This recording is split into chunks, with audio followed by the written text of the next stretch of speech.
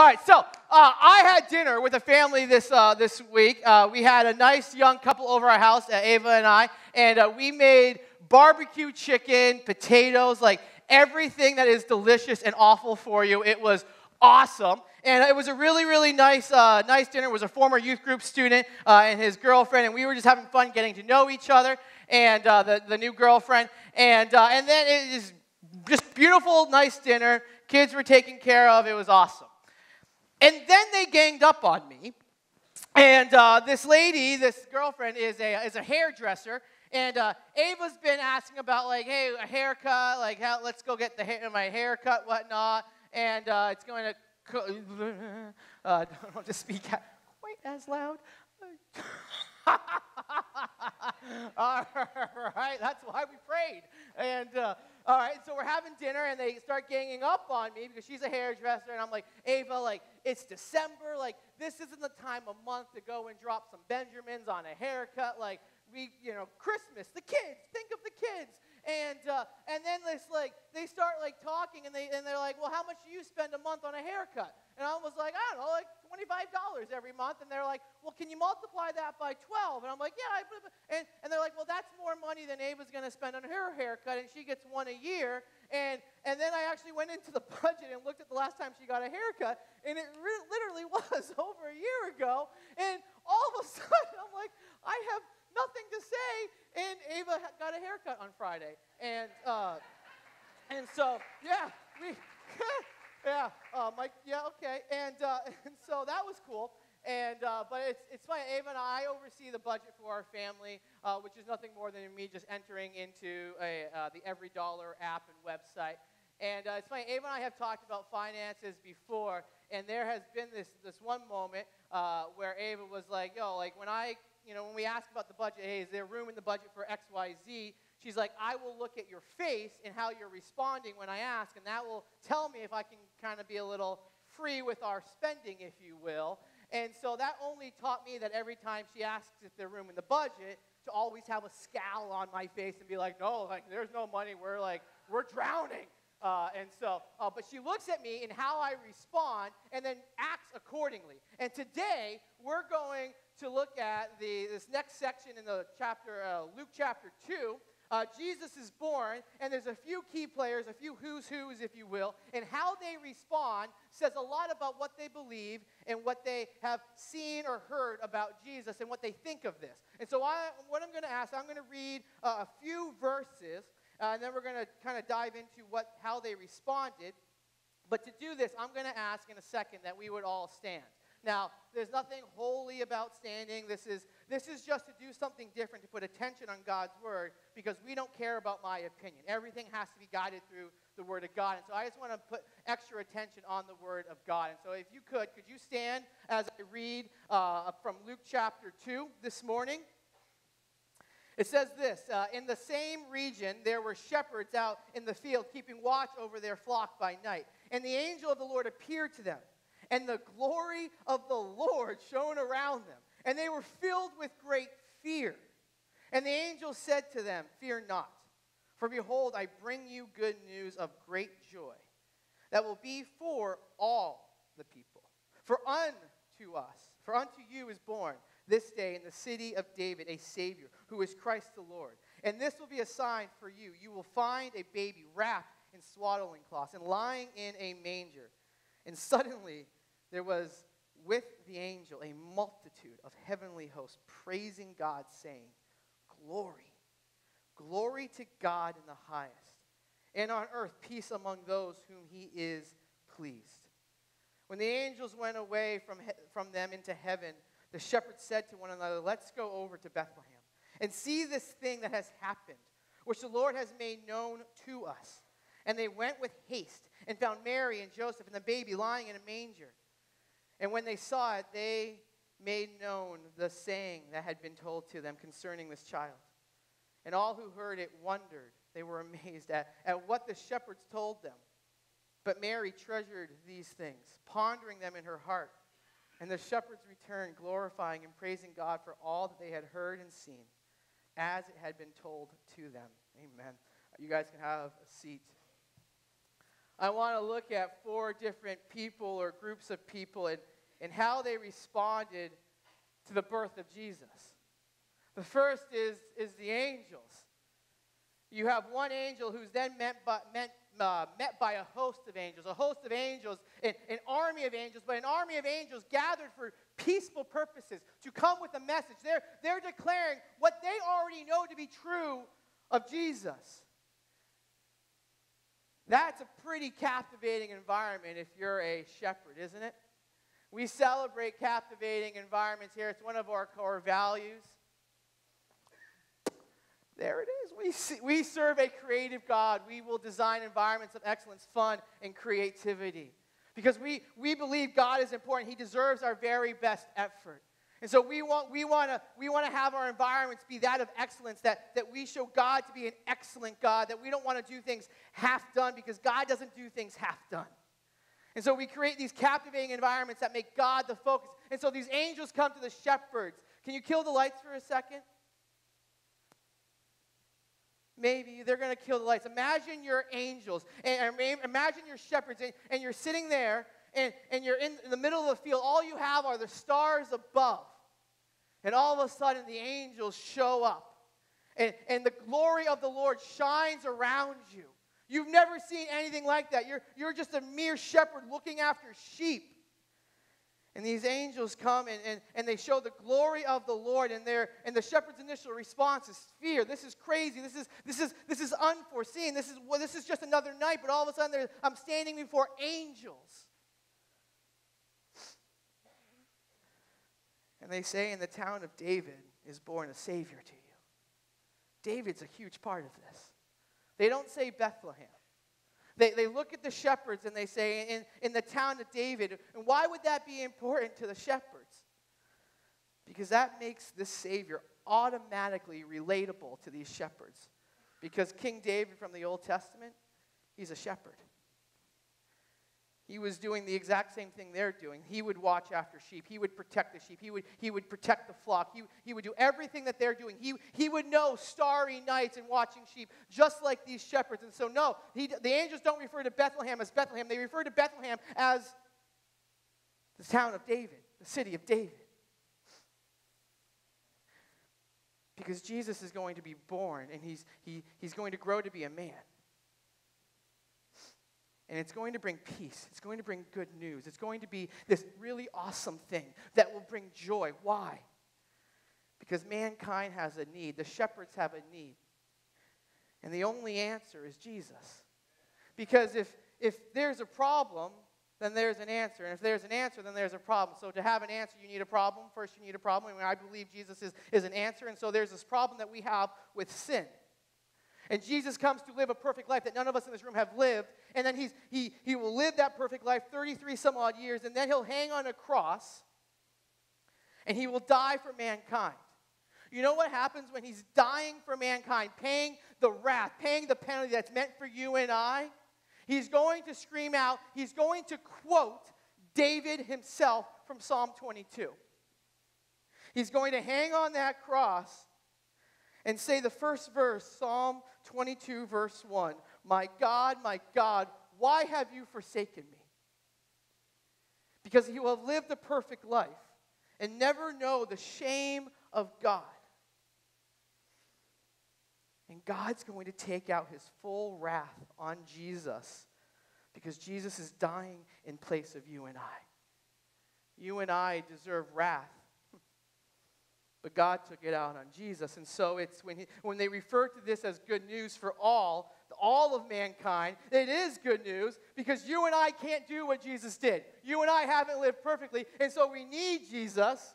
And so this is peace. This is God's favor for mankind. He is Jesus. He is Christ. He is Lord. This is utterly good news for you and I. And when they refer to it as good news, they're using it in the verb form. Now, this is kind of geeking out a little bit, but I absolutely love this. In the two other Gospels that this word is used, Mark and Matthew, they use this word good news. They use it in the noun form, like this chair is a noun, this is a noun, this is a noun, yada, yada, yada. But they use good news. Luke is using good news in the verb form, that this is active. This is in process, that he is going to grow to be a man. This is good news. In the process of this man growing up, he will die, and he will be your Savior, shepherds. He will be the mankind's, the universe's Savior. It's good news in action. And so these angels respond with what they know. They're put on mission, and they are utterly obedient. So their example to you and I in response to Jesus is that of obedience. But they're angels, and so we would expect that. Here's something that you might not expect. There was a young man in Calvary. His name was Ben. And I was running a youth group. I was there for a few years. And he was a nice kid, but he was one of those kids that was always he's a real smart aleck. Was a bright kid, which didn't help things, right? Made him more dangerous. And we were outside one day, youth group, and he was just trying to push my buttons, and he was just, kind of not taking the Lord serious. And I walked over to him, and I went, bam! I punched him in the chest as hard as I crumpled the kid. I just crumpled him. And I leaned over and I said, Ben, when are you going to stop playing games with God? I led that man to the Lord right there. There's times that might be needed. Well, we disagree. We have a different approach to ministry. And I'm a former youth pastor, and although parents actually at times gave me permission, like if my kid's misbehaving on their retreat, feel free to do whatever you like. I've never done that, and I don't have a YouTube video with millions. That guy actually got arrested for that after he posted it. Josh, please, our youth leader, we don't ascribe to that. There's other ways to lead people to Jesus. And, but you wouldn't expect that. You wouldn't expect a man, a pastor, or somebody in a position of authority like that in a church setting to act that way. But you do expect certain things, and I've gotten that over the last 10 months or so. I've had people come up to me and say, "Hey, I need you to meet so and so because I need you to scare them to Jesus." All right, or meet my uncle, or meet my brother, or meet my friend, or meet so and so. I need you to meet them so you can lead them to Jesus. That's great. That's an honor for me. I will talk Jesus till I'm blue in the face. It will be my last breath, God willing. But God puts you on mission too. You don't need to come to me. You can go right. You can do it yourself and tell people all about Jesus. And so the shepherd's example, although we might expect it, is that of obedience. And so are we being obedient to Jesus in response to the Savior that has been born? We then see these shepherds, verses 15 and 17. These shepherds are ordinary dudes just living in a field. They're of no social significance. In fact, they are just a notch above somebody that would be homeless. The religious elite would never rub shoulders with shepherds because they play with animals. And in that day, in that religious setting, animals are considered unclean. And so the religious would never want to rub shoulders with a shepherd. They're overlooked. Their significance is that really that they're meaningless. And yet that's who God says, I want you to be the first visitors to this king. I want you to go to this king and be the first one in the waiting room, if you will. Because Jesus came for all. There's no one that can't be used by God. And so the angels leave. That's like what? That was like what, a 5-second conversation with these angels? Glory of God, say a few things, God is going to be awesome. And then like, peace, they're gone. They're back to this starry night. And they're sitting there with a message. And what will they do? God can use anybody. Check out Lori's story. Hi guys, my name's Lori. Carly had asked me a couple months ago, maybe 2 months ago, to talk about my testimony and to share my story so that everybody could see where I was and where I am. So I'm super nervous right now and I might cry a little, but that's nothing new because I cry a lot. Let me just say this. I started using heroin at age 20. I am now 43 years old. I spent about 20 years destroying my life and the lives of people around me. I knew Jesus as a child. You can't really do the two at the same time. It doesn't work out. By the grace of God, on June 29th of 2016, I wound up in Ocean County Jail for 8 months. When I tell you I thought my life was ending, I thought my life was ending. What I didn't realize is that my life was beginning at 41 years old. I always believe God puts people in your life for a reason. Somehow I wound up sharing a cell with a young black woman, completely opposite of me. She was in her 20s, she was a drug dealer, I was a drug addict, we had nothing in common. But there was something that sat up out of our beds, and it was Jeremiah 29:11. And I'm not really good with quoting the Bible, but it's something along the lines of, I have plans for you, says the Lord, plans to prosper you, not to harm you, to give you a future. Every night I looked at this. We started talking, and I started going to this group. There was a prison ministry that came in, wonderful women who I'm still friends with today, and my life started to change.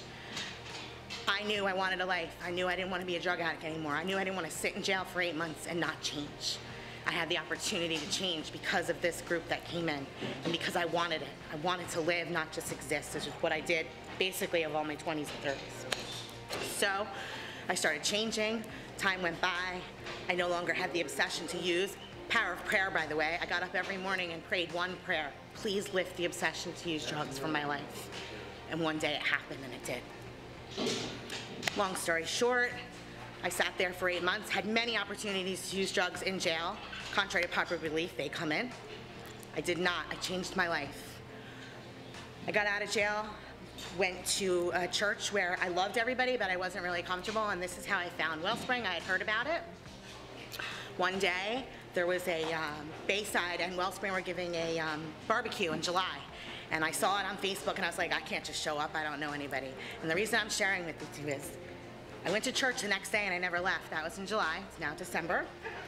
So if anybody out there thinks they aren't welcome or scared to show up somewhere, trust and believe the people you will meet here.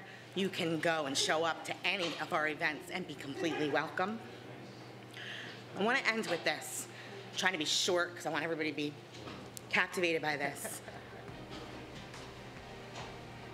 I see my life like this. I love good analogies. The pot of gold at the end of the rainbow is, yes, going to heaven, but I get to live in the rainbow right now. My life is changed because of Jesus and knowing Jesus. And I want to shout it from the rooftops. I share it with everyone. I'm that girl who gives the cards out constantly. I want to go back into the jail and show women you can have a life. The life that I have now, not always perfect, but beyond anything I thought possible. I wouldn't change it for the world. I love my church family. I love my life. Thank you for listening. God bless. Merry Christmas.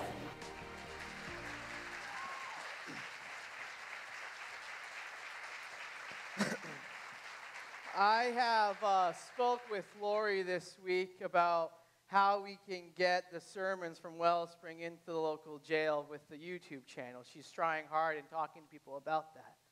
Thursday night, she brought her whole family to church. You ask her if 12 months ago that would have happened, she would tell you to go fly a kite. Am I right?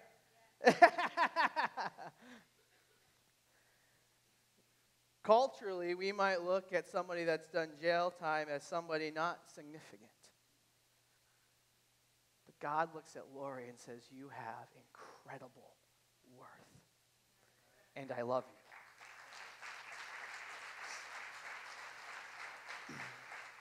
God could have sent those angels to anybody, and he chose to go to shepherds. That was who held this initial message. He trusted them with this message. The angels up and leave, and they trusted. God, the angels, trusted these shepherds to go and do something about it. He trusts you and I in the same way. We talk about pray for one. We talk about waking up every morning and praying, God, give me one person to share God's love with. Give me one person to exemplify and to speak your love. Give me one. And the angels went and they did something about it. They hurried. They were in haste. They had a message to tell, and they didn't sit back. They didn't count the sheep. They went with haste. Are we going in haste? Are we responding to Jesus with haste and being hurried, telling this message? Because if we stay silent and Jesus comes back tonight, tomorrow, at some point soon, will we sit in guilt that, my goodness, I should have opened my mouth? William Fay wrote a book called How to Share Jesus Without Fear. And in it, he talks about something that has convicted me to my core when I read it.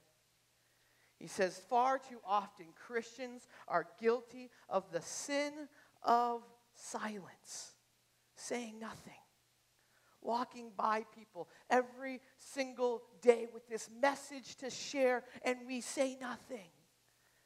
So may we take the shepherd's example and respond to Jesus in haste and hurry, telling people about this wonderful, amazing thing that has happened. And they did that. And so the third group of people that we have to look at is these townspeople. So it's one little verse that talks about them. It says that these people had wonderment, which is also likened to amazement. But here's what doesn't happen. The amazement doesn't lead to revival in Bethlehem. You've never heard of Bethlehem outside of Jesus. Nothing significant happens after this. It's a podunk town, and it remains a podunk town. Because a whole group of people are inactively, silently amazed by what the shepherds said, and they do nothing. They sit and they're amazed. It's how many artists have some Christmas record? But then their next CD is a whole bunch of garbage. Are they really all about Silent Night, Holy Night, and then the next CD is dropping bombs? It's like, I don't know if you really believe in a Holy Night. Okay. Or it's really indicative of our society, though, isn't it?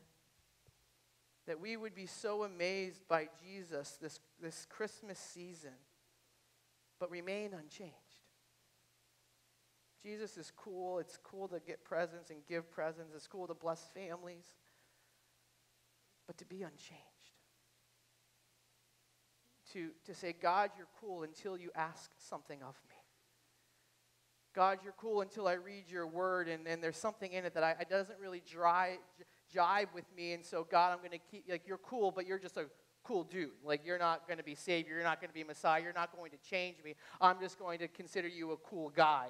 That you're a prophet like the other prophets, you're no different than Abraham, no different than Muhammad, no different than, you're just a cool figure. But I'm not going to let you change me. And so we look at God's word and we remained unchanged. See, for me, do I wish there were things in the Bible that maybe said things differently? Sure, that would make things culturally easier for me. But in my Christian life, I'd much rather be affected by God and His Word than culture.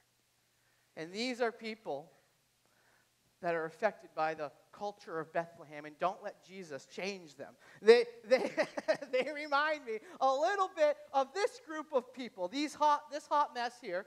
They're known as the Kardashians, and don't judge me, but I've been on a one-way ticket to Cuddleville, watching the Kardashians with my wife, and this is them all dressed up going to church. This is Easter Sunday. They're all about the Jesus on Easter Sunday, all right? And you can get them off the screen now. But here's what I know from maybe once or twice seeing that TV show, is that it drives me up a wall where I'm just so ready just to I don't even know what I want to do, but I want to do something. And I'm watching this show, and all of a sudden they always say Bible. Bible, Bible, Bible, Bible. And it's this code word for saying what I'm about to say is the truth. It's not like I'm going to be trustworthy. It's if I say Bible, then I'm trustworthy. And so they say Bible, and if someone makes a statement, they're like, say Bible. And if they say Bible, then they know that it's a true statement. And so they're like, Bible, Bible, Bible. And then they're telling their mom to screw off or things like that. And I'm like, don't yell Bible and then say that to your mom. See, these are people that take God with a grain of salt and he's cool until he asks something of them. Jesus would grow to be a man, not stay a baby. And he would deal with this. One day he says something very challenging. He says, you have to eat my flesh and drink my blood. Now, on surface level, that sounds really messed up. But it's the Christmas season. We're good with things that sound really messed up. I see you when I'm sleeping. I see you when, if I said that to your kid, you're going to punch me out. So we're good with messed up things during the Christmas season. Let's not lie. But they don't understand it And this happens. From that time, many of the disciples turned back and no longer followed him. And he looks at his disciples and he says, do you want to leave me too? And they're like, no, who else can we go to? Because what Jesus was talking about was not physically eating him. It was not physically drinking his blood. He was talking about communion. He was talking about how his body would be broken, how he would bleed, and it was figurative.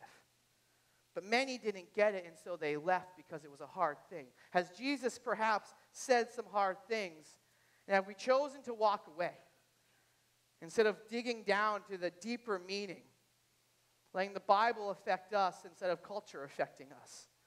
I want to be a person so affected by God and his word that I can go into the culture and bring Jesus.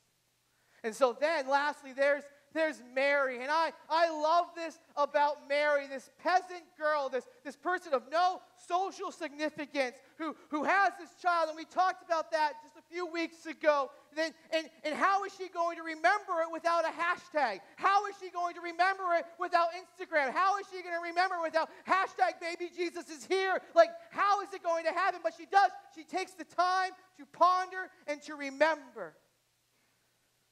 The moms in this room, she's no different than you. Who hasn't done that? Who hasn't taken a moment at a 2 a.m. feeding to hold the child, to look into the child's eyes and to ponder, to reflect, what will become of you, my child? What will life be like? What will be the hardships? What mom in this room wouldn't kill to go back to that moment at 2 a.m.? And there's Mary. This whole 9 months has been a whirlwind. And she's sitting there holding her child. These shepherds come in saying all these amazing things. And she sits there. She ponders. She reflects. She's not in haste. She's not hurried. And she sits and she ponders. To me, that's a form of worship. To sit and say, God, fill my mind. God, take control. God, show me what you want me to see. So there's this difference between the shepherds and Mary, but both are equally worshipful. I've been sent this. In fact, I think it was Zach Welty that sent this to me. Zach, your parents are here. And he sent this to me, and he was like, Jason, I see you in the front row, and you do all these things. And it's true, I do. Like, these are different ways to worship. You the elbow flap, the Rocky, the goalpost, heartborn, the dueling light bulbs, all that. I do it all because I'm kind of like the shepherds when I get so geared with truth that I want to hurry, I want to like worship, I want to dance, and oftentimes when I'm here, like my mind is going 1,000 miles a minute, I'm just like, but jiggity, and that's a part of worship. It is to a degree and whatnot. But would we never get to the point where we think animated worship is the only way to worship? Mary is worshiping Jesus as she sits, pauses, and reflects on this child. Both are equally worshipful, to let God control the situation, to pause and think about the object of our worship. There's a time to be animated, there's a time to be hurried and boisterous, and there's a time to be still, somber, and reflective. And our passage concludes with the shepherds returned glorifying and praising God for all the things they had heard and they had seen, which were just as they had been told. Luke 2:20. So here's the thought for us this morning. You have 4 different ways of responding to Jesus.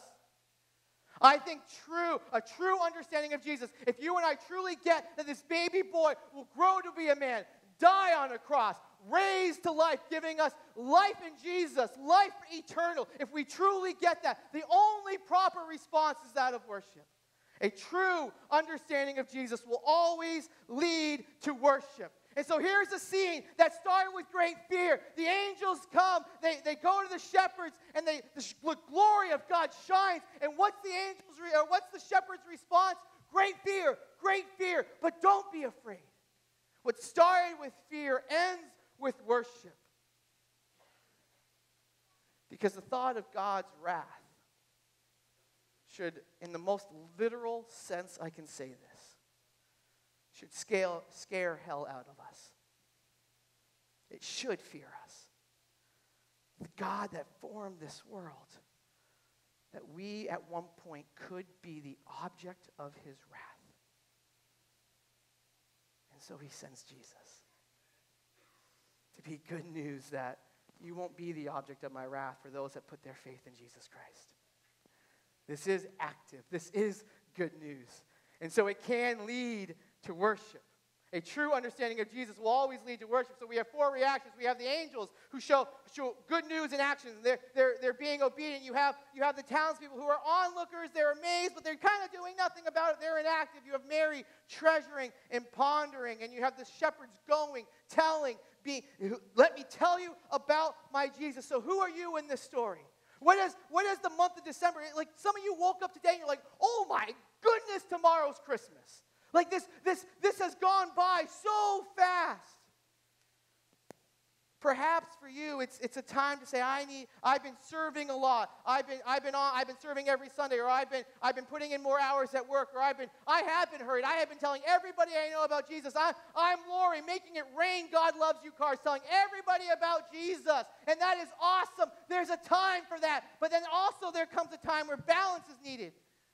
Or perhaps there's a time where we need to be more like Mary, pause, reflect, and soak it in. To not be so hurried. Both are equally good, but again, balance is needed. If you've been like Mary this whole Christmas season, maybe you took a month off from serving, or maybe you haven't served in a while, or maybe you've just been reflecting and journaling and reading a lot this Christmas season, but you have not told a single person about why Christmas is so important. Maybe it's time to be more like the shepherds, hurrying off and telling somebody about him.